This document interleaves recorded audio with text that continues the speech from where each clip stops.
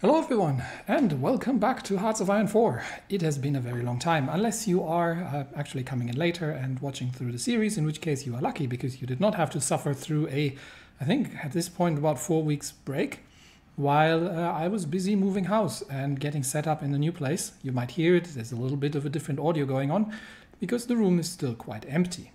But I am actually also trying to remember where we were. So I think we'll spend a little bit of time getting everybody up to speed. If, again, you're watching this later, feel free to just skip ahead.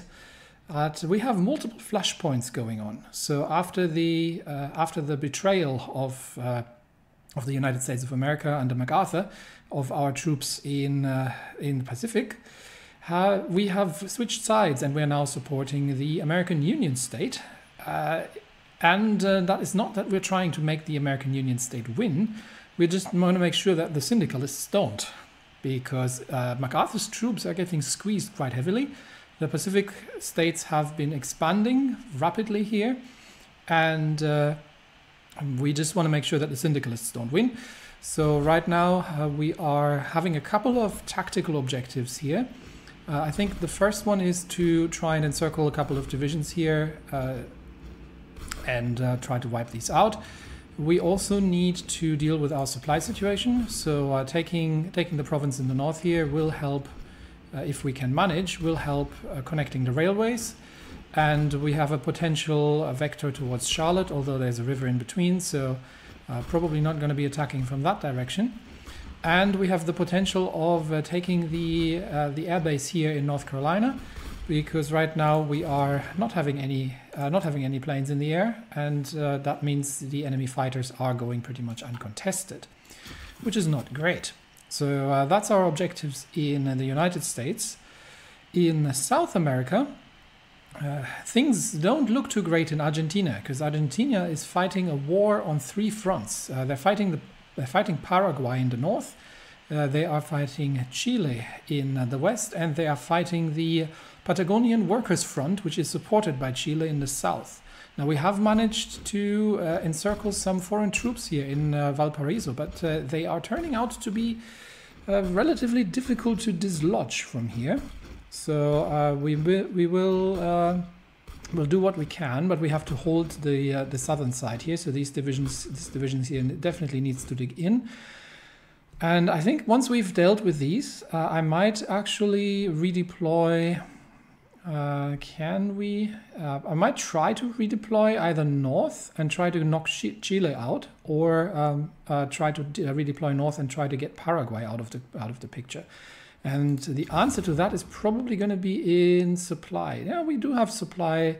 We do have supply lines on both sides that we can use.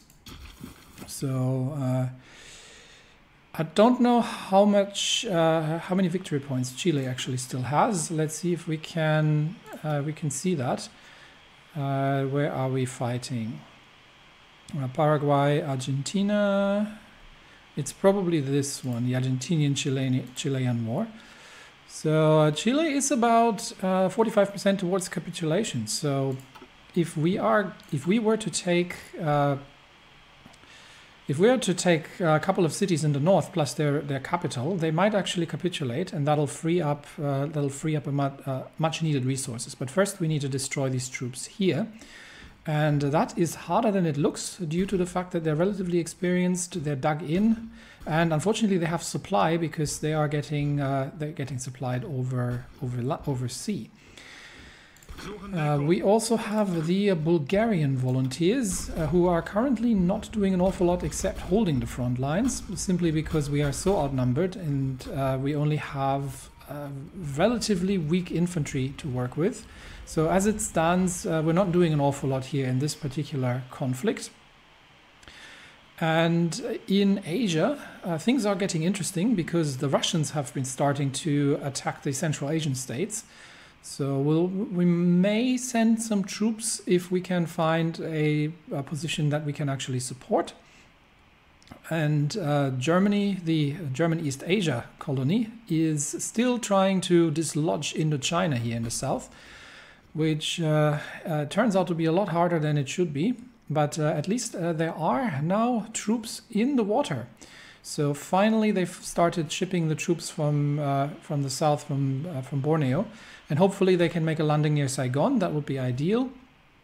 Let's see where they're targeting. No, they're actually trying to land in Nha Trang, which is okay. They're trying to get behind the enemy troop lines here, and if they can take that, cut them off from supply, and then hopefully destroy them in the north, that would be a worthwhile effort as well. So things are happening. Japan is busy invading the Philippines, but so far hasn't managed to take Davao.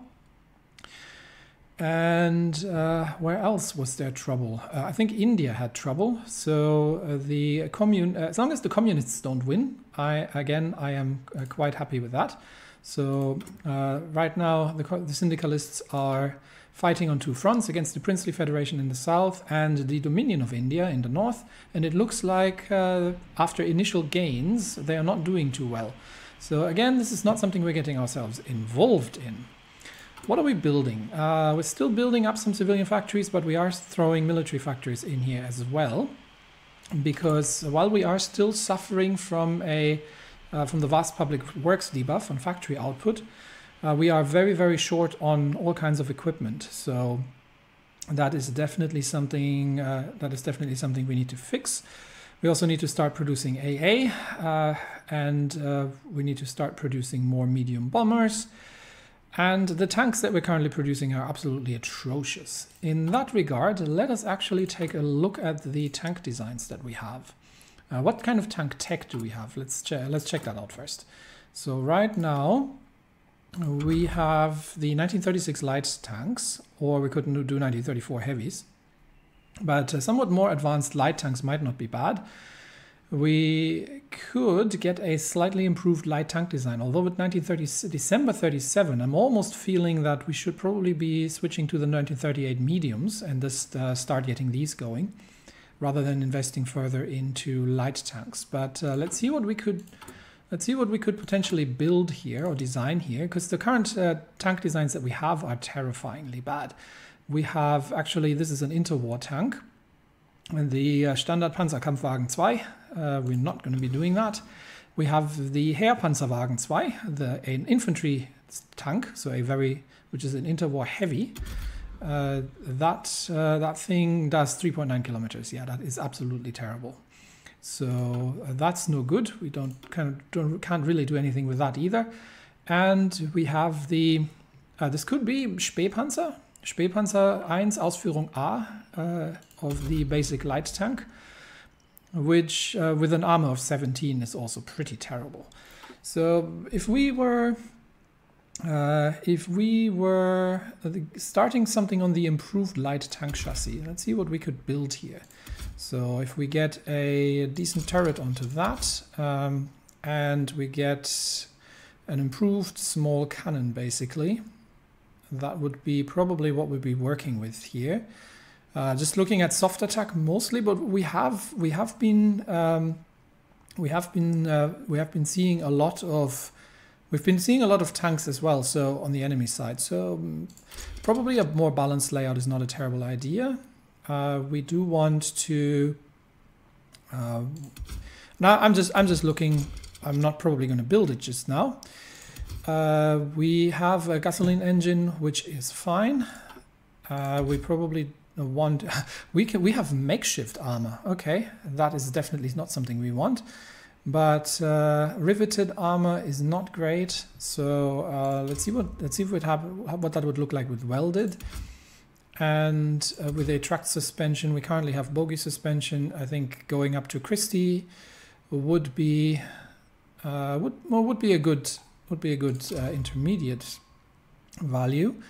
That gets us a soft attack of 15, and in terms of special modules, there's not an awful lot we could throw in here. Sloped armor is quite expensive in terms of XP, so for a light tank, might not be that valuable. Fuel drums is usually not a bad thing to add for extra fuel capacity, especially if we're fighting in areas where there's not an awful lot going on. But I am also more interested to see how far we can push engine and armor up before the reliability is hitting rock bottom here, really. what are we current? What's our current design in terms of 86? Yeah. So this would give us a noticeably better armor. 9.1 kilometers is still reasonably fast, and we can actually get that bumped up with the experience that we have from Henschel. So we could probably 10 kilometers would be nice, but I think I'd rather take the reliability here. So with that, unless we want to throw in, we could throw in the wet ammunition storage, which gives us a bit of reliability, and that might allow us to throw the sloped armor in as well, because that would get the armor up to 45. So this should be reasonably safe from enemy light tanks, although I have doubts that this can stand up to enemy medium tanks. So not too certain yet that I do have light tank divisions at the moment, but we do need to get ready for a conflict. So I do need to spit out a lot of a relatively large number of them. And we also need aircraft, and aircraft is something we desperately need. But let's say somewhere between 30 and 40 Army XP would be a tank design that we could work with. Because what we've got right now is terrible. We have the BF-109 on the aircraft front, and I think research-wise we are what are we looking at? Basic small airframes and basic medium airframes is what we're working with. So if we look at the designs, what we have on the BF-109, that could potentially do with a. I don't have the defense systems yet, do I? No. So we don't have the research yet for getting self-sealing fuel tanks and similar, and we're currently running with LMGs.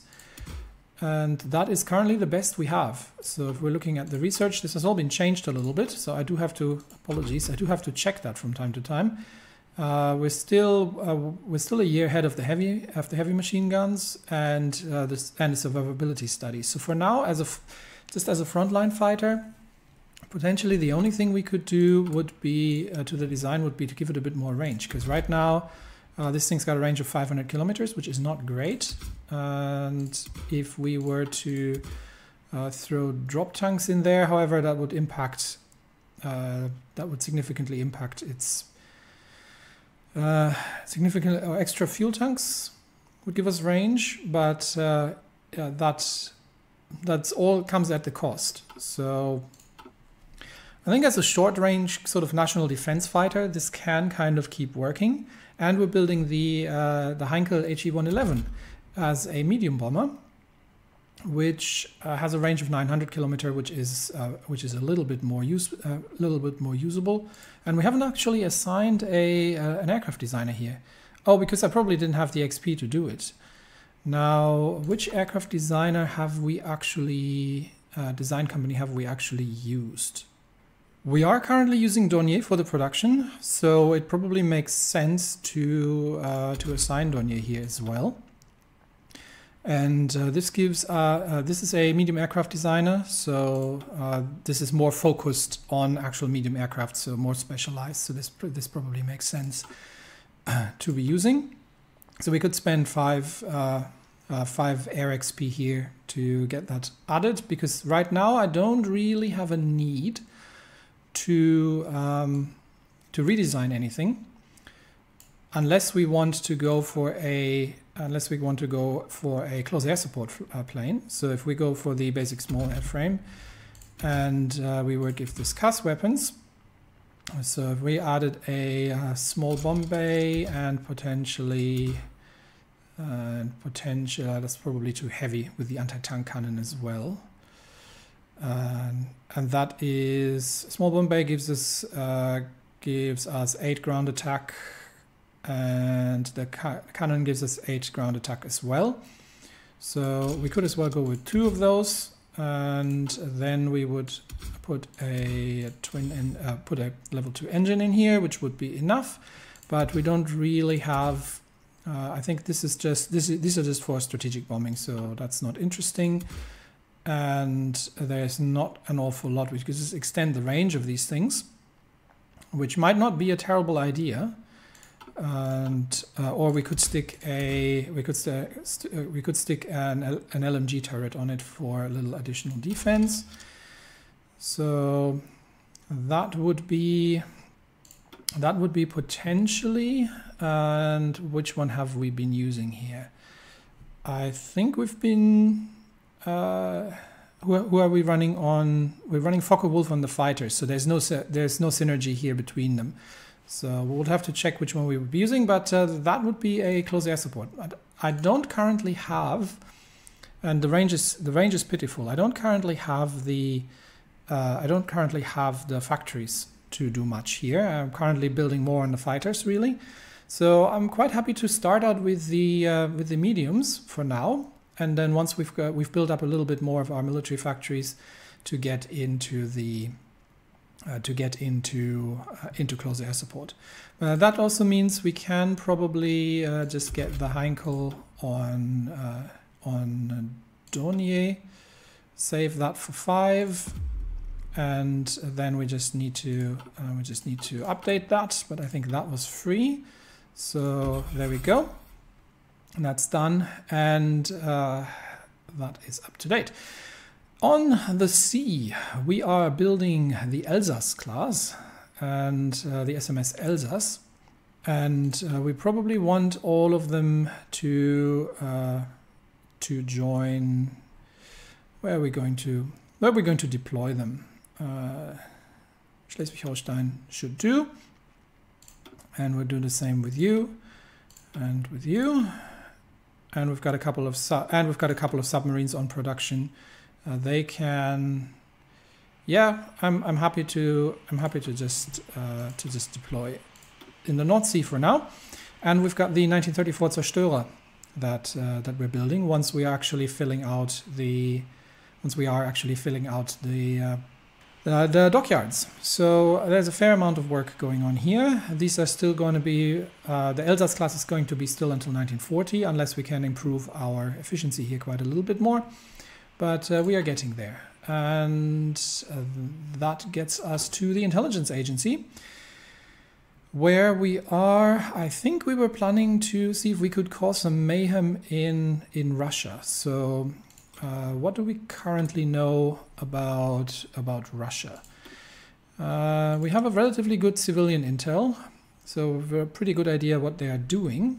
But maybe we can start some trouble and do some sabotage missions or similar. So let's see if we can infiltrate the civilian administration.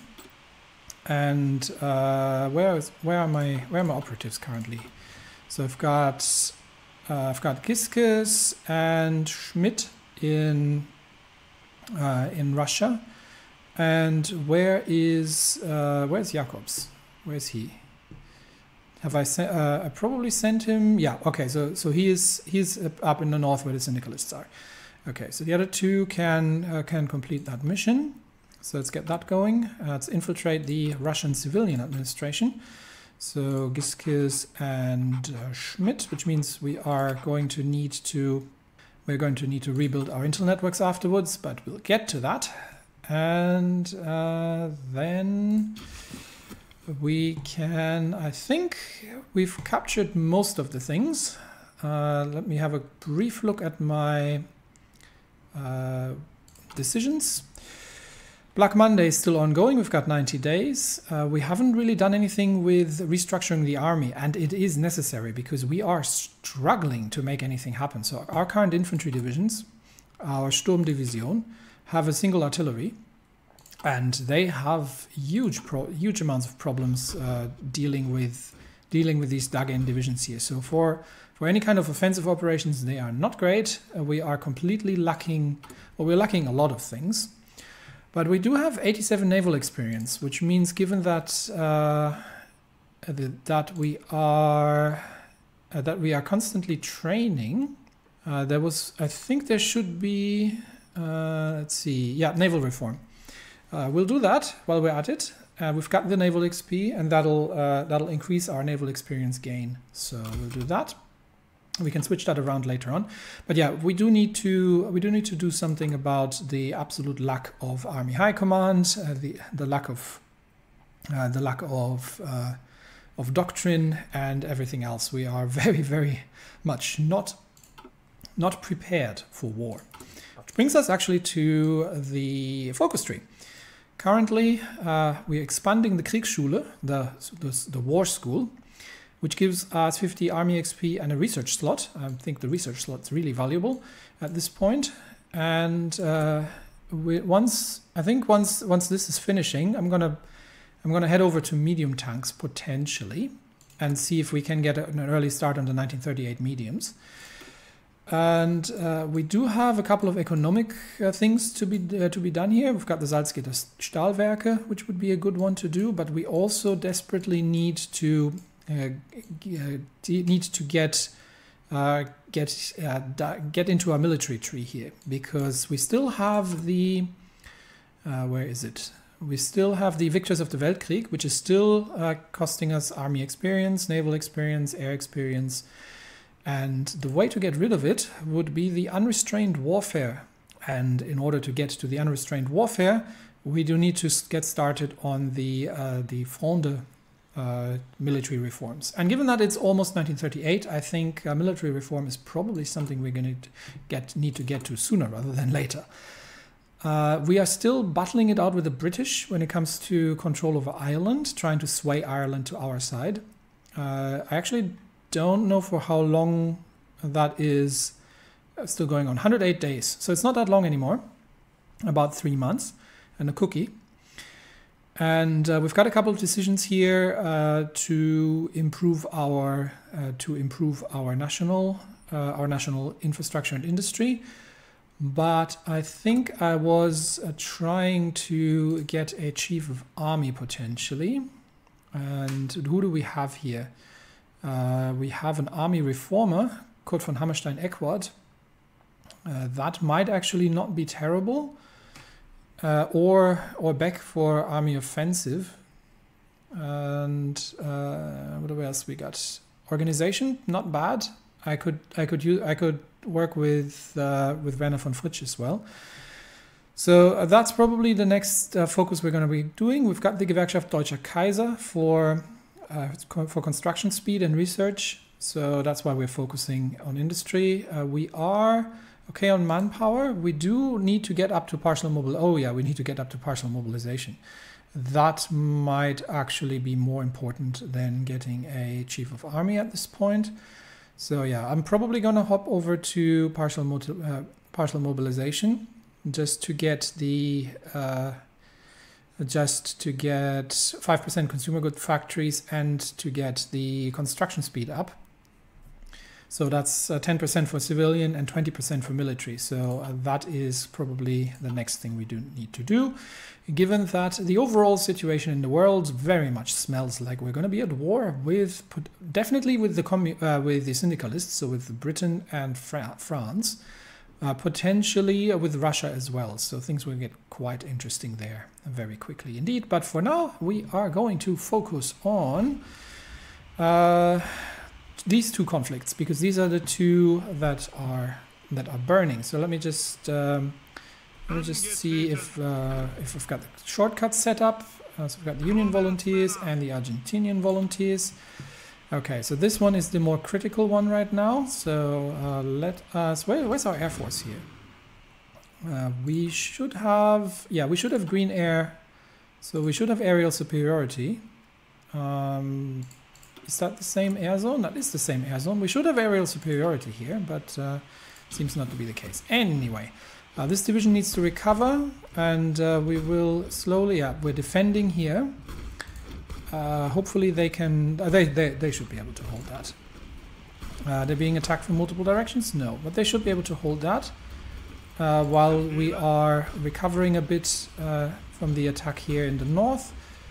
And we are probably going to start throwing them in quite quickly again, just to keep the assault going. And here we are pushing north for the supply, and we are pushing and we are pushing east to encircle these divisions there and destroy them. Erich Ludendorff has died. Newspapers in Munich report that Erich Ludendorff, the mastermind of the 3rd OHL and the second in command of Paul von Hindenburg during the final years of the Weltkrieg, passed away from liver cancer yesterday.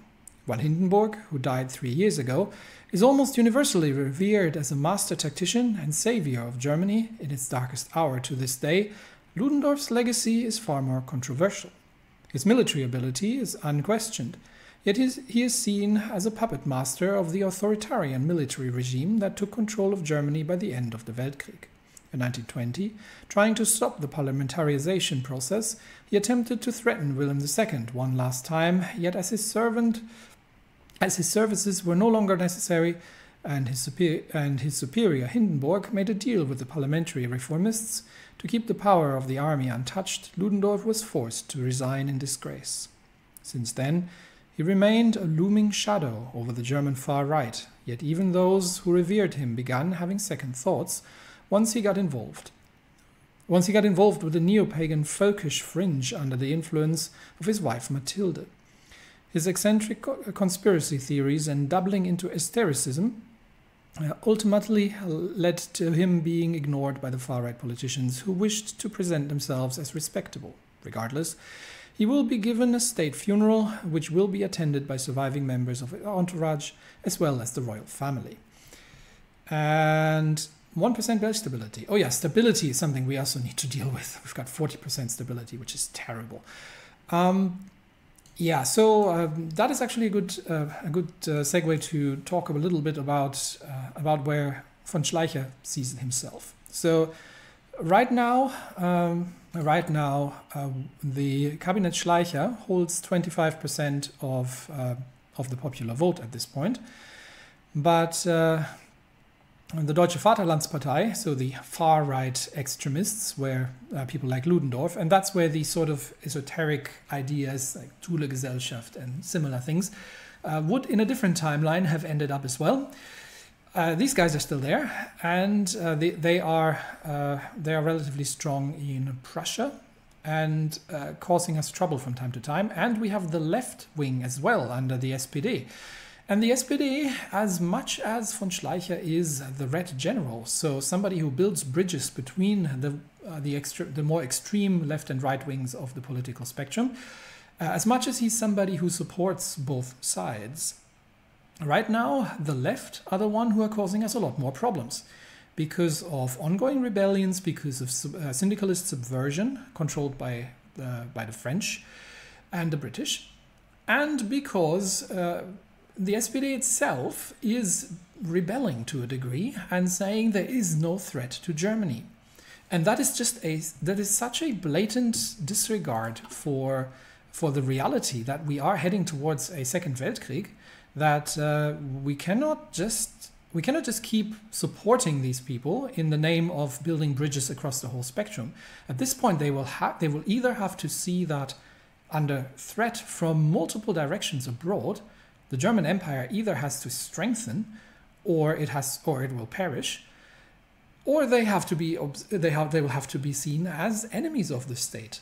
And it's not that von Schleicher wants to go to a more right-wing militaristic Germany in Ludendorff's image, but he does not really honestly have much of a choice at this point than to take the SPD not that seriously anymore as a political faction that is actually in support of the Kaiser and of the German Empire as it currently stands. So if we don't want the empire weakened to the point by denialism, to the point that there'll be easy pickings for the syndicalists, then we will have to naturally move a little bit more to the right in our domestic politics. Anyway, so that's done. We currently don't want to do any of these, and we are we're 20 points ahead of the British, so that's good. And we are still running the Peace Summit here, and we're 93 days away from that, so that still has time. All right, so biggest problem right now is our attempts here at breaking these divisions in Valparaiso, because that is turning out to be a lot easier said than done, and we'll let them dig in the more we wait. The Tat Circle, die Tat, the action. In order to mobilize the masses in this day and age, influential allies in the media are indispensable, as the Democrats and rightists have shown us in recent years. As a non-partisan military man, Schleicher unfortunately lacks the far-reaching crucial media support. With the help of the so-called Tat Circle, that is now going to change. The editorship of the Berlin-based monthly journal Die Tat, The Action, has been a stalwart ally of Schleicher's political vision. For quite some time, in fact, it played a crucial role during the fateful weeks in spring 1936, during which the magazine acted as a powerful opinion leader in the media campaign that eventually resulted in Schleicher's controversial appointment as Reichskanzler. Extremely popular in intellectual patriotic youth circles, Die Tat aims for the reversal of the March Constitution order and the installment of a non-partisan charismatic leader who is able to synthesize the best components from both the left and the right into an entirely new ideology, German socialism or Nationaler Sozialismus. According to chief editor Hans Zehrer, all existing parties have been deeply corrupted by liberal currents, and only the creation of something entirely new will be able to strengthen the German Volksgemeinschaft in its struggle against syndicalism and Savinkovism. That would be the Russians. Of course, Schleicher's Querverbindung ideas and his close cooperation with the trade unions, no matter which ideology, fit well into that agenda. During the past month, the young and charismatic Zehrer has closely worked together with Schleicher to advise him on domestic and foreign political affairs. The symbiosis between Die Tat and the Reichschancellery might now grow even closer. Zehrer and his colleagues have recently acquired the formerly Christian conservative newspaper Tägliche Rundschau, the Daily Review, you could say, and are now planning to transform it into one of the most important propaganda flagships for the government's vision. While Die Tat will continue to appeal especially to an intellectual audience, the Rundschau has to be the paper for the masses. So I literally just talked about it, but there are some interesting currents here. And the sort of, Nationaler Sozialismus or National Socialism, we've heard that one before. And Schleicher is a military man, and now we're starting to see an intellectual underpinning for his ideas of a powerful Germany, which is inclusive both to the masses on the left, so not the politics on the left, so not the SPD or any of these parties, but the people on the street with the trade union inclusion, as well as the right with more of a nationalistic approach and patriotic approach using the conservative newspaper that they've taken over. So we can see where this is leading, and while this is obviously von Schleicher's doing, it is also to a degree the doing of his political opponents by being as obstructive and destructive towards the nation as they are. So you could even argue that if you have multiple political currents in a country that are pulling into completely different directions, are not capable of compromise, and are so extreme that they at some point actually end up threatening the nation as a whole, you might end up with a new current coming out from the grassroots that basically says, look, we are tired of these politics today. We want a nation that is very different. And if you're lucky, you get something good. But if you're not lucky, you might pick up some propaganda means that allow these kind of grassroots organizations to flourish, which may end up with a country or a national structure afterwards that you didn't quite know you wanted. So I find this highly interesting and very well written. But what does this give us? 10% popularity in authoritarian democracy, 5% base stability, retire Alfred Hugenburg, retire Wolf. And we can now get Zehrer, which gives us 5% political power and 10% stability. Okay, so we don't have any of these people, but who were they? So it retires Alfred Hugenburg. That would be the nationalist press baron, who is not as good. And we are retiring Theodor Wolff, which would be a liberal press baron. So this would be the far right, or the more conservative right. I think we are starting to become the far right here very quickly. This would be the left, and instead we are getting we're making Zera available. Zera, it would be great if he would just be put in power, but I think I might have to spend 150 political power, which I don't have. So we're going to, but yeah, it gives us 5% base stability, which is great. We are now at 49, and I might have to refresh that. So let's open that again. And yeah, they are gone, and that means Hans Zera, Schleicher's mouthpiece. 10% stability, 10% war support, and the cabinet Schleicher has now 35% support in the nation. So we are starting to also politically take over. So lots of politics going on, but relatively little in terms of military progress happening here. I might actually have to stop these kind of piecemeal attacks. As much as I dislike giving them a chance to dig in and recover, but we'll let our divisions recover a little bit, and then we will start assaulting them again in force here once we have recovered a bit. And we have covered a Dutch operative, Gottfried Leekstra. Yeah, we have ways of making you talk. Definitely.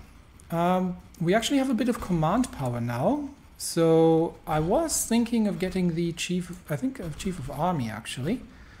Yeah, I think XP might be, especially the doctrines are scaring me, or the lack, the absence thereof. So I think we are going to get Kurt von Hammerstein-Eckwart, which would allow us to build up army XP quite quickly. And Ludwig Beck is also an interesting. Let me see. Is he one of my generals? No. So I think right now Kurt von Hammerstein-Eckwart would be the best choice, just because he will boost army XP gain quite a bit. But I think we can, because we've got 29 command power, I think we can give, no, Model doesn't have anything interesting, but Hammerstein-Eckwart does, so he could get the aggressive assaulter for 10% breakthrough. I think that's something, given that we're on the attack here, is actually going to help us. So we'll do that. And then this can recover until we are at 100 points, and then that's all good. Moving on back to Argentina. The biggest problem I have is time as well, because Argentina is, yeah, they're breaking out here in the north already. Argentina is falling apart relatively quickly, so we need to finish this off. I think I am going to just attack with all 4 divisions at this point. And we'll just keep an eye and see if they are, yeah, they're instantly counterattacking. So we'll have to break off the southern division, have to hold here. But I think we now probably have enough momentum to make that happen. Treaty of Riyadh. Okay, let's have a quick look over into the Middle East and see what's going on there. Not that I am certain what they were even fighting for, so... the Russians are still pushing, but I'll let them do that.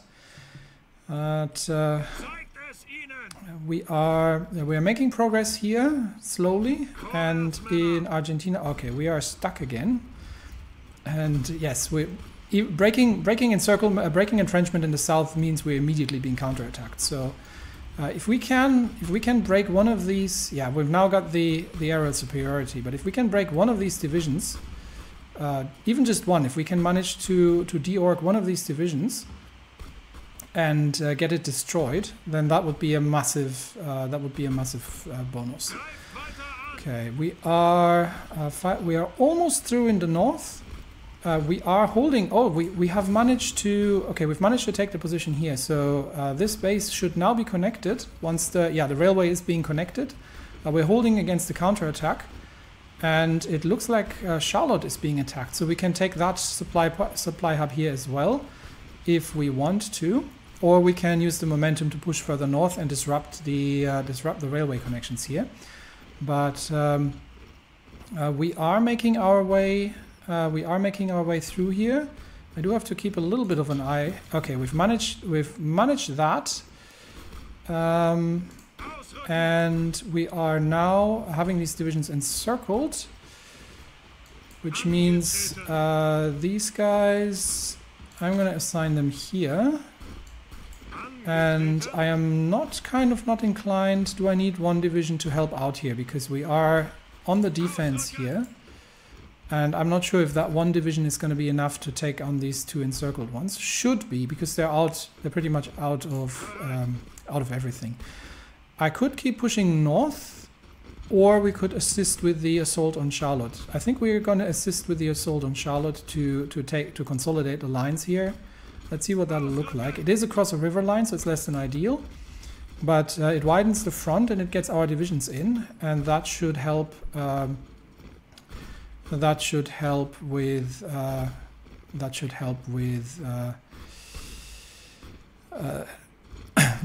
taking this vital supply hub. Now, what's Argentina looking? Okay, we are holding. Yeah, we've once again. We'll send the two assault divisions in. Try to wear down at least one of them. And here we are holding the north. We are currently destroying these divisions here, and we are making our way into Charlotte. Although here the fight. Oh, they are force attacking here now. To once again disconnect our lines here. So let's see if we can hold this. Force attacks are difficult to hold. Can be difficult to hold against, but we should be able to take down one of these divisions here. And yeah, we're holding for now. We're taking Charlotte, Argentina. We are still struggling to try and get. I'm again going to help from the south and hope that they are not counterattacking. We're still struggling to try and get these divisions destroyed here, but yeah, we will. Oh, the Argentinians have broken north, and I think Chile is not in a good shape. We may be able to actually start. How far is Chile? Chile is 60% towards capitulation. So they have moved their capital there. Okay, so we've still got a couple of victory points in the north, but Argentina might be able to walk through here. So probably we'll redeploy here, destroy this Chilean division once we're done here, and then we are. I think we've almost got it. So we'll throw everything in it. Yeah, I think we've got them. And how does it look in the north? Oh, we were pushed back in the north. Okay, that sucks. Charlotte can wait. We need to reinforce the lines here and make sure that this wasn't in vain. That we have to hold about that counterattack. Okay, 1938 budget vote, and I think that's where we can end the episode. What's going on at home? According to the Imperial Constitution, the annual budget of the German Empire was proposed by the Imperial Government and approved by the Reichstag and the Bundesrat. Each item on the budget had to be discussed separately, allowing the parliamentarians to lodge direct criticism towards government policies. With the Enabling Act eroding away standard parliamentary procedure and reducing the ability of the parliament to control the Reichskanzler's actions, the democratic opposition parliamentarians, which now include many SPD, LVP and left-wing Zentrum deputies, expected to use the budget vote to hit Schleicher hard. In the Bundesrat, similar plans were being crafted by a bloc of opposition alliance states. The Reichskanzler was aware of these plans. This is what I've been talking about. They're still not understanding the danger that the empire is in. The Reichskanzler was aware of these plans. After discussing the matter with his clique of advisors and informing the Kaiser of his plans and receiving his green light, after a short discussion, you see the Kaiser is actually the head of state, he announced something unexpected, stating that the stability and national security of the empire depends on the steady funding for the government apparatus without it being bogged down with parliamentary debates. He invoked the Enabling Act to approve an emergency budget for 1938, even though pretty much everyone understood that there was nothing emergency about it. The news caused an uproar. Accusations of power grabs and imposition of dictatorship and enormous protest. Thousands of German citizens took to the streets of the major cities. However, most of the protests were suppressed by mobilized police and military units. The last vestiges of power are slipping away from the grasp of the old institutions. And unfortunately, that costs me 5% stability that I just regained. So, slightly, I mean, it would be nice to discuss things, but as you can see, von Schleicher's cabinet is now starting to rapidly approach a majority, and the other parties are basically being marginalized here. It would have been nice to try and get everybody on board, but I think Schleicher has for the longest time tried to get everybody on board, and he is done playing nice, and he is doing away with things that get in his way.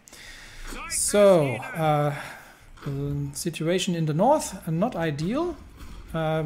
We are going to have to reinforce here if we can, and try to destroy these syndicalist troops here, because that is, after all, I am really not getting there. I think we'll do that next episode, because the next thing that happened is the division among the left.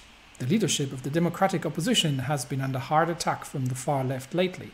Publications by KAPD and KPD aligned papers have highly criticized their position, claiming that they lack the militancy necessary to defend Germany from the emergence of yet another reactionary dictatorship. Well, you don't have any Germany anymore if you don't build a stronger nation here. Social democratic and liberal leaders, fearing a threat to the leadership of the democratic movement, have responded in kind, attacking the socialists and syndicalists for their ceaseless call for division among the anti-reactionary front. All in all, it has been very good work. Has been a very good week for us. The Democrats have weakened their position significantly, and that has get us 2% stability back. They fight among themselves. Yes, exactly.